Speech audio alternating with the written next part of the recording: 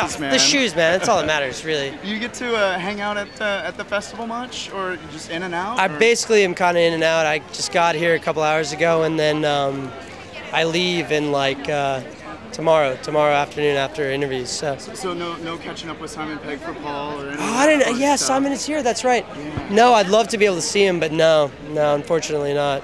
Well, right on. For the Beaver, man, everybody wants to see this one. They're really, really, really excited about it. It's about depression. Is there a lot of depression, you think, behind the business of movies? A lot of creative people working to get it out? I mean, I don't know. I think it's definitely a business where the most honest work comes from your own ability to sort of transfer whatever your personal place is, to transfer it to the characters or to the films you make.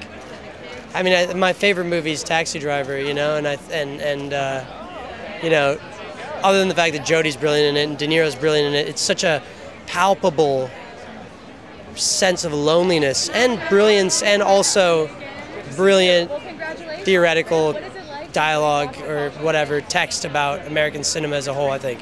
But you know, I think definitely the most powerful emotions, when you can sort of capture them and sort of bottle them and put them in your film. I think you can you know, you really kind of create the most powerful cinema. Wow, that's beautiful, man. Thanks, Thank you dude. so much for that. I'll let you Thanks, go. man. Right I on. really Thanks. appreciate it.